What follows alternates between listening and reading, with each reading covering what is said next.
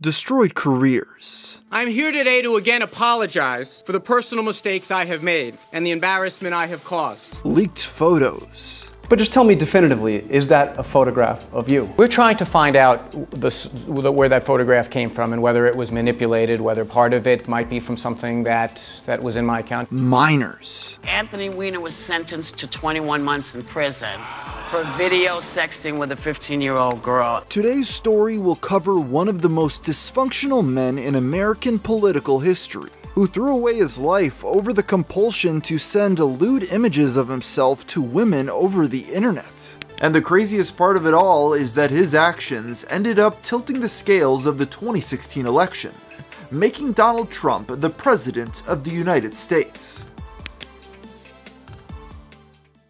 Our story starts in New York with a young man with a zeal for politics. Anthony Weiner, a Brooklyn native, attained his BA in political science in 1985. Shortly thereafter, a prominent congressman, Chuck Schumer, took the aspiring political junkie under his wing, mentoring and helping him further his political career. In 1991, at the age of 27, Weiner became the youngest city councilman in New York City's history. By 1998, he ran for Congress, winning the election and filling the seat previously held by his mentor, Schumer.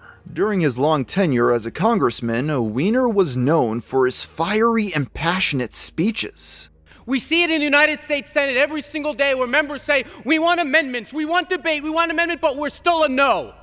And then we stand up and say, oh, if only we had a different process, we'd vote yes. You vote yes if you believe yes. His constituents saw him as a man who would fight tooth and nail for the people, and so he easily won all his re-election campaigns with a large majority of the votes. Weiner was also known as a ladies' man, seen courting several high-profile women, leading voters to speculate over who would take his hand in marriage. Then, in 2010, Weiner married Hillary Clinton's staffer Uma Abedin, with Bill Clinton officiating the wedding, and soon after they had a child. Everything seemed on the up and up for Weiner. He was married, he had a family, he was a successful congressman who seemed to be deemed for greatness. The Senate and possibly even the presidency were in store for him. But that's when everything fell apart. The real focus of today's video begins in May of 2011, when people noticed that Anthony Weiner shared an explicit photo of himself on his public Twitter page. He replied to a 21-year-old college girl's tweet with a link to an image hosting website known as YFrog. The picture in question was a photograph of his underwear in which one could see the outline of his penis. He swiftly deleted the tweet, but the damage was done, as this single post would set off one of the largest controversies in US politics. The nationwide scandal went full bore when the right-leaning journalist Andrew Breitbart published Weiner's wiener images on his blog, immortalizing the lewd act. Anthony went on the defensive, claiming that someone hacked into his account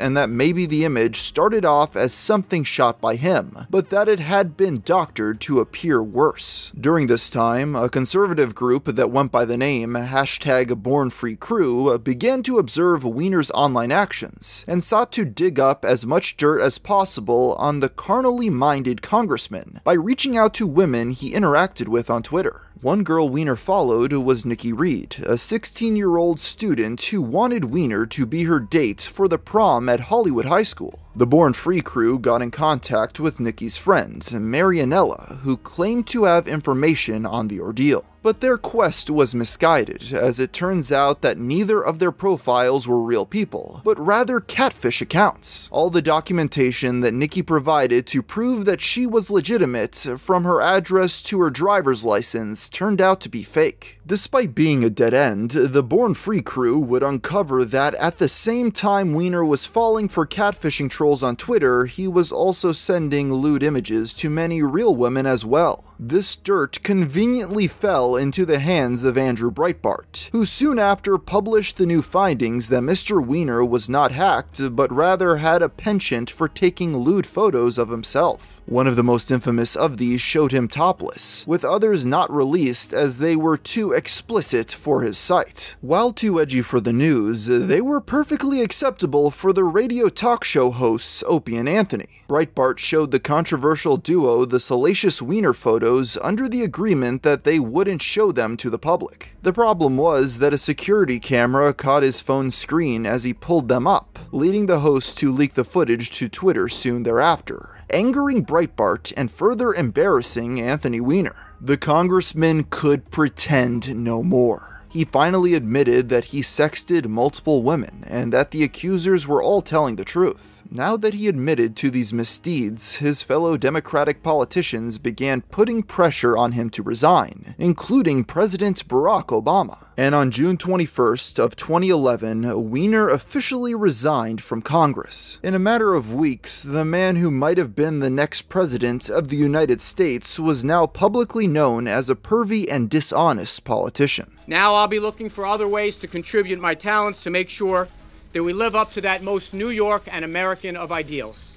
But Anthony wasn't done fighting. Dejected, he spent a year away from the public eye to recover before making a bold attempt to rehabilitate his image and start anew in politics. Congress might have been out of the question, but there was another important office he could run for: Mayor of New York City. Weiner began his mayoral campaign in 2013. He profusely apologized for his dishonesty in the past, and promised his constituents that he had learned his lesson. These past mistakes were behind him, and he was now a changed man. Bringing his signature adore to the primary debates, Anthony was able to reframe himself as a white knight for the people of New York. And surprisingly, citizens of the Big Apple were quick to forgive him for his past sins. He surged in the polls and quickly became the front-runner candidate. It seemed like the position of New York mayor was in Weiner's reach, but just as soon as he got a taste of his newfound success, it was promptly taken away from him. As it turns out, Weiner was not keeping it in his pants as he promised. We'll learn more about this after a brief word from our sponsor.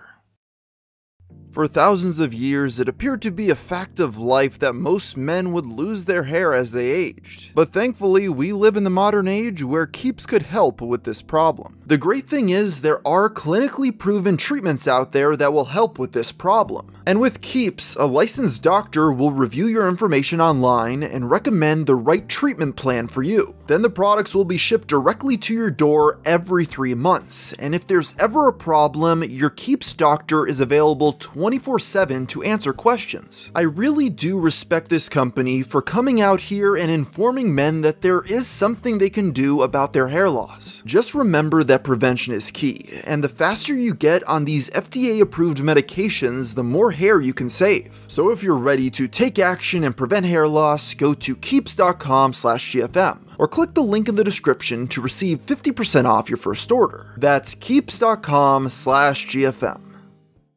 In the summer of 2013, Anthony Weiner was riding high, leading in the polls to be the next mayor of NYC. It seemed that his comeback was successful, but things would soon change when a website called The Dirty published lewd images that Anthony Weiner allegedly took of himself and sent to a 22-year-old woman under the alias Carlos Danger. BuzzFeed soon outed the identity of the anonymous accuser, a Midwestern woman named Cindy Leathers. As the story goes, Sydney and Anthony came into contact through Facebook. She reached out to him, telling Weiner that he was her hero, only for him to betray her trust with his lies and scandals. Weiner responded to her heated message, and they quickly began an intimate internet relationship. Leathers claimed that Weiner would call her up to 5 times a day for phone sex, and would regularly ask for pictures of her in high heels. Whatever her motives were for sexting with the married man before promptly leaking the story, the result of the news was immediate. This new scandal caused Weiner's popularity to plummet yet again. In a short span of time, he went from frontrunner to dead last. Adding fuel to the fire, Leathers went on a media tour to share as many details as she could, appearing on Fox News and The Howard Stern Show. Are you angry with him?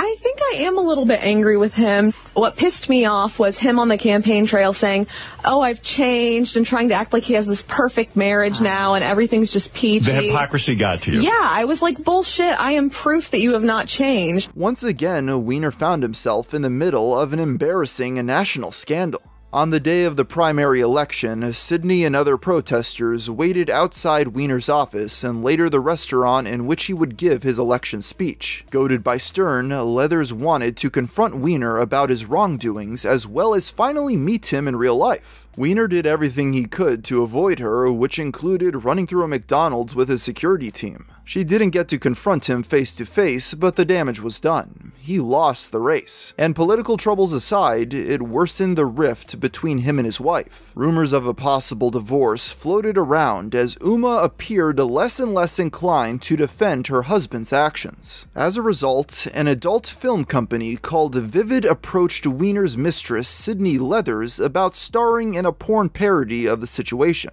She was hesitant to accept, but after a few photo shoots, she agreed to star in the film that would become her breakout role in the industry, entitled Sidney Leathers, Weiner and Me. So just as Weiner lost his career due to this fiasco, the woman that brought him down gained one. And once again, Weiner disappeared from the spotlight, as his redemption arc was squandered. The disgraced politician wouldn't be mentioned again until the 2016 presidential election, as his wife Uma was hard at work as Hillary Clinton's right-hand woman. Even then, he remained quiet, allowing his wife to pursue her ambitions. As long as he didn't get himself into trouble, things would be good. Unfortunately, Weiner wasn't finished with sending sexually explicit photos to women on the internet, instead upping the ante this time around. In 2016, the New York Post ran an article showing a lewd selfie that Weiner had sent to yet another lady. This image was different from the others though, as his own toddler son was in the photo with him. The story was soon proven factual, and with Uma already under intense scrutiny over the election, she decided to separate from him the day after the story broke. Little did she know, the worst was yet to come.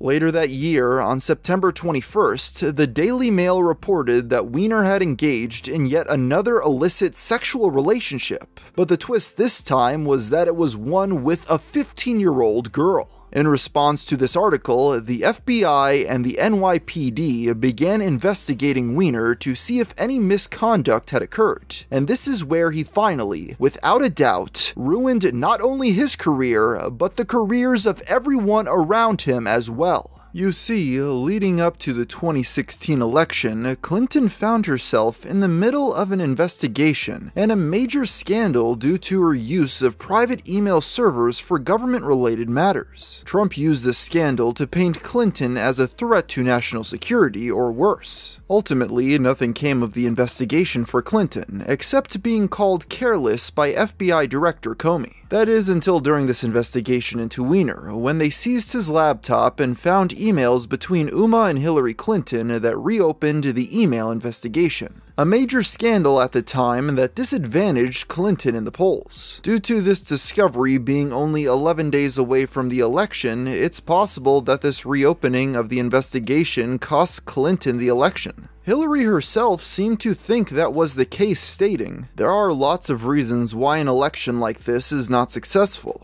Our analysis is that Comey's letter raising doubts stopped our momentum." After destroying Clinton's presidential run, Weiner pled guilty to one count of transferring obscene material to a minor. His wife filed for divorce, and the judge sentenced him to 21 months in federal prison, 3 years of supervised release, and he had to register as a level 1 sex offender. He spent 18 months in prison and rejoined society on February 17, 2019. But now, as a public disgrace and registered sex offender, it looks like he no longer has a shot at the political glory that was once in store for him.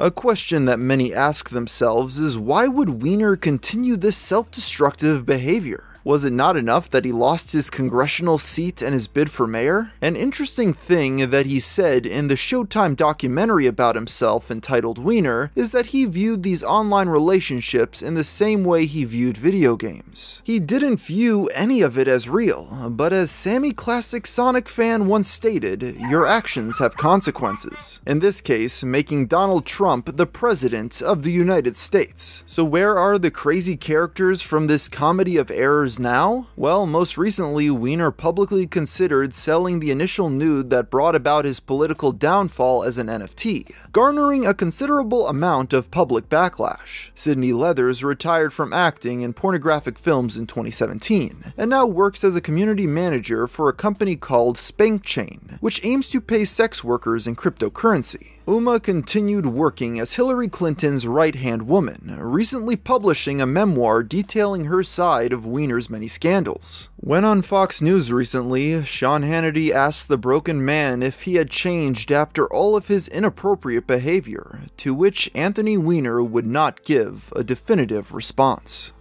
It's crazy to think that one man's degenerate actions resulted in Trump becoming president. But in an election as close as 2016 was, that does seem to be the case. And with that thought, I think I'll end the video here. So until next time, thanks for watching.